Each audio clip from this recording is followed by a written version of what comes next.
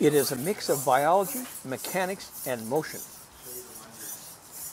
At Stanford University, mechanical engineers have come up with a work in progress called the Sticky Bot.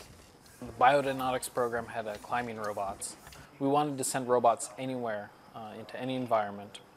Climbing robots was really a new challenge.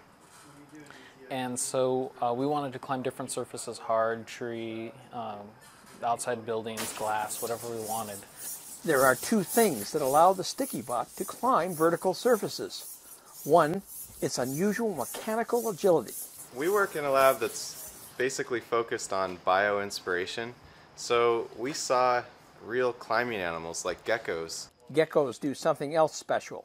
They have sticky feet, adhesive pads, unlike any other animal, which the engineers have recreated. We are focusing on just making the adhesives on a robot because it's very difficult to fabricate a large amount of adhesive. Like the gecko, the Sticky Bot has to have a tail, loading the weight, making the adhesive pads stick to the surface. Then when we put the tail on, what that does is it decreases the load that the feet have to bear. And now Sticky Bot can climb. And making it move all in the right direction. All those little blinking lights. Each one represents a small, separate motor. There are 19 of them to move the Sticky Bot. We can have robots climb for inspection or for surveillance. Also, since they work in a vacuum, we can use them out in space.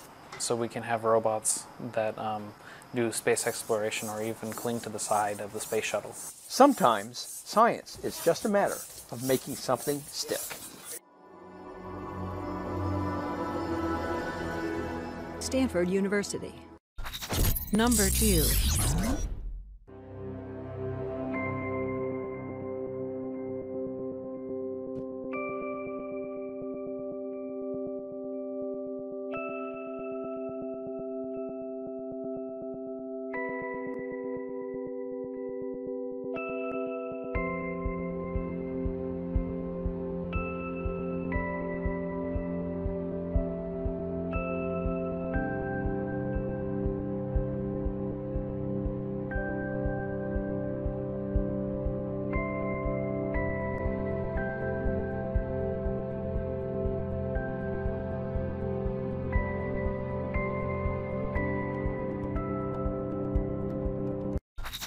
Number 3.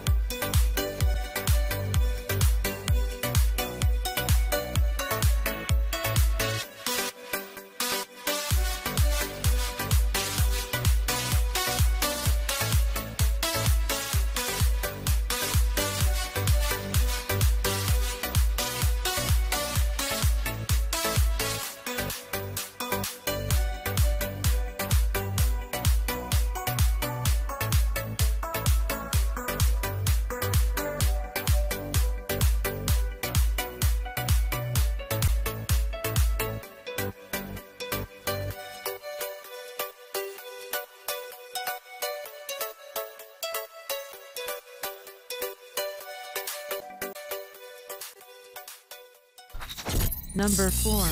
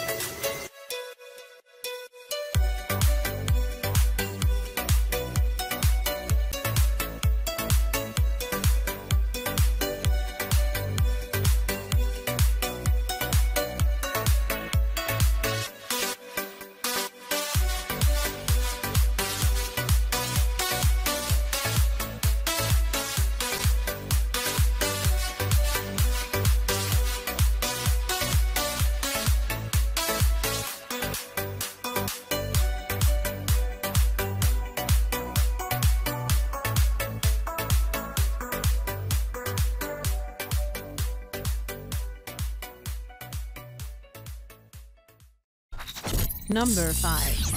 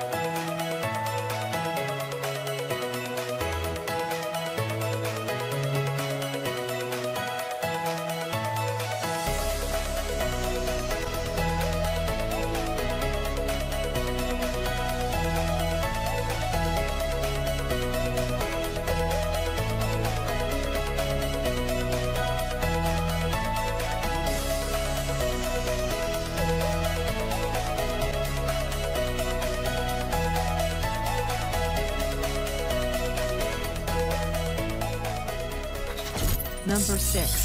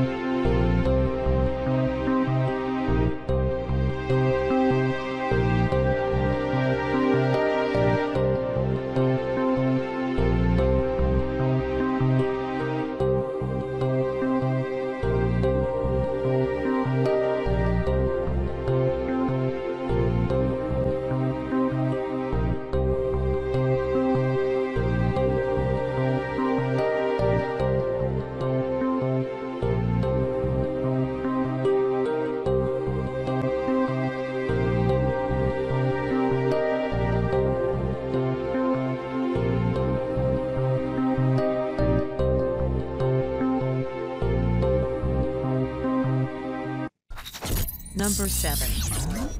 Scalebot is an open-source quadruped robot built for outdoor urban terrain. Using only onboard sensing and computation, Scalebot can autonomously climb a variety of stair sizes and geometries, with adaptive error correction and automatic transitions between walking and climbing.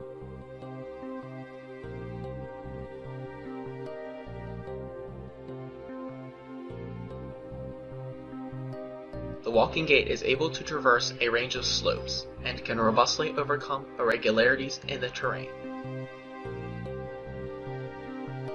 The robot utilizes an ultrasonic sensor and 2 tactile sensors to locate and measure the stairs, as well as 2 tactile sensors at the back to determine position on the stair. These sensors allow the robot to perform outdoors, which is an improvement on limited sensing methods such as infrared and Kinect. Number 8. Robo Terp 3 is the 3rd generation of the University of Maryland's robotic terrapin series.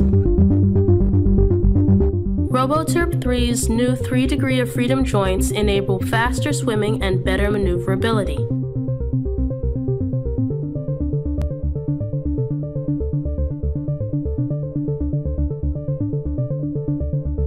Unlike other amphibious robots, Robo Terp 3 has the ability to swim against current.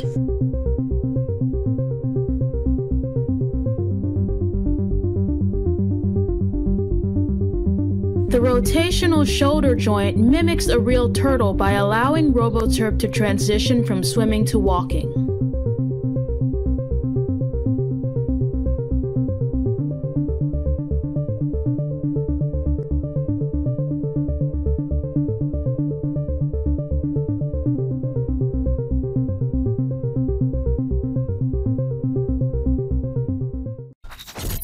Number 9.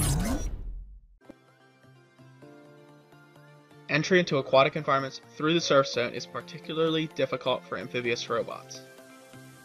A new surf zone robot is inspired by horseshoe crabs, which are built for effective surf entry with minimal mass and power. The walking gait was developed from the mechanics of horseshoe crab walking, which uses the vacuum-formed shell for support and the legs for propulsion in granular media.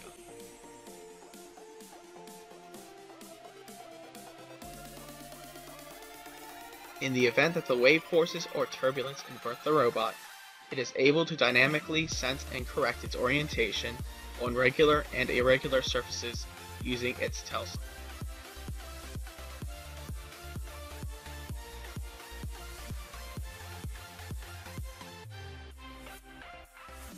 This ability for reliable movement through dynamic and previously limiting environments will increase the reliability and applicability of future amphibious robots.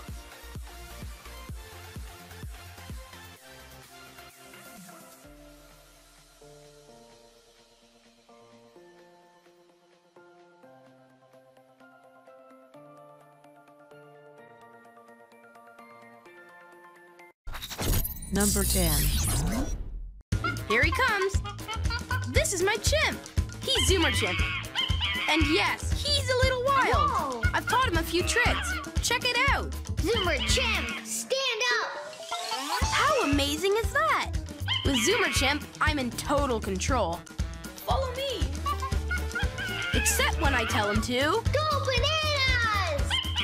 Okay, now you're just showing off. Zoomer Chimp from Spin Master.